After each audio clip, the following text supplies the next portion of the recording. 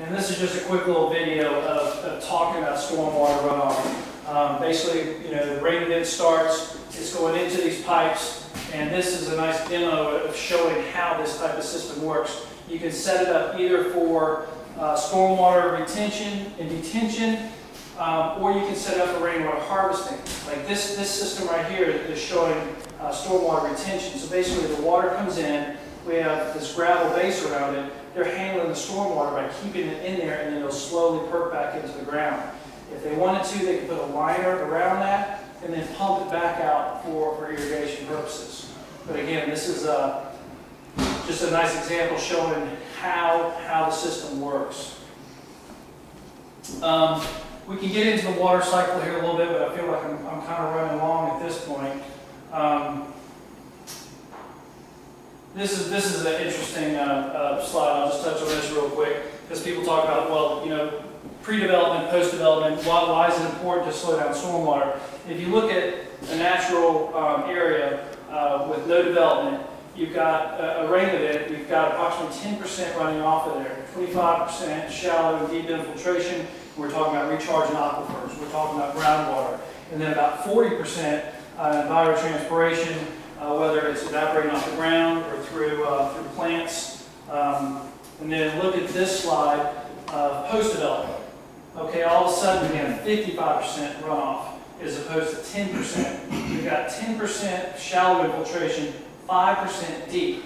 So when you talk about pumping water out of aquifers, why isn't groundwater recharging? Well, this is why. You get into urban areas where the water doesn't have access to perk back into the ground. So this is, again, we want to try to keep the stormwater on site. A good way to do that is with rainwater harvesting. So again, if you're before development, you've got 25 there, 25 there, you can see how you just can't keep up. It's not a sustainable it's not sustainable just to pump aquifers and expect them to keep up with that.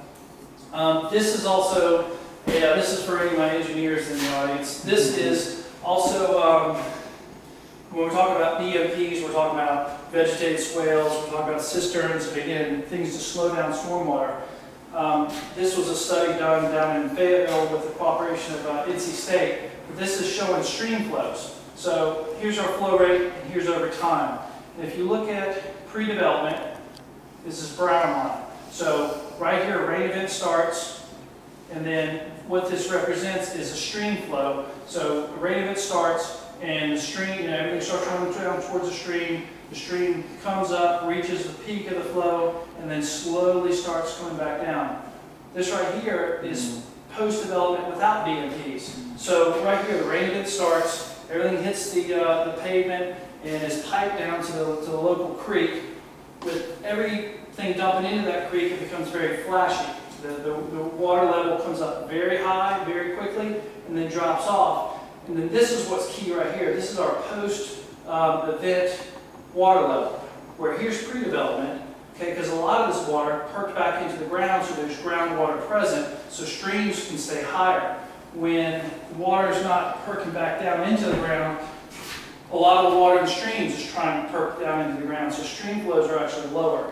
So it's a great example showing, people, like in Colorado, you're not allowed to collect rainwater. They say that we want all the water to go in rivers. Well, if you look at the facts here, the stream flows are actually lower. If you just send everything away, then their thinking is actually backwards. Simple things, what you can do. Again, our push is to keep potable water for consumption. Our push is on the non-potable side. Toilets in the house are the #1 water wasters. A leaky toilet can waste, I think it's like 25,000 gallons of water a year, over a year if it's running continuously. It's a lot of water. Shorter showers. I am the water Nazi in my house. I've got a wife and 2 daughters, and it's under 5 minutes or the dad's pounding at the door. My oldest, I should tell her, the city called and they're running out of water during the drought, and she still laughs at that one. This one I have to admit I don't do. I'm quick with my soap, but I don't turn the water off. Turn it off while you're brushing your teeth. Full loads, dishes closed, and then prioritize watering. And a lot of people are like, well, if I have a cistern and we get into a drought, what do I do? It's like, well, grass, I don't believe in watering grass. It's going to die. It's going to, go dormant in the summer. Keep your plants alive. If you have a cistern and you have a limited water source, then keep your plants alive. That's where your highest value is. And again, our biggest push is the non-potable side of things. It's easy to do. Slowing down stormwater runoff, you're taking the liability, making it into an asset.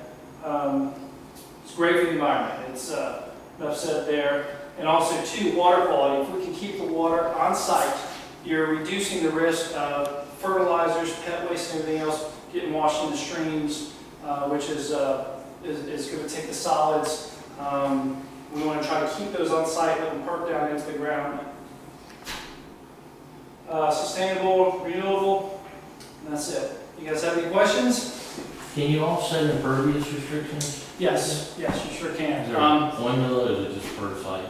Basically what you have to do is the engineer, the city engineer has to tell you how much you have to offset. I got a call just on Friday, a guy who said, I've got, this I have to offset. I said, he goes, how does that work? So does the engineer give you the numbers? He said, yes. I said, okay, what is it? And we can talk about the best way to do this. And he actually had to offset 46 gallons of water.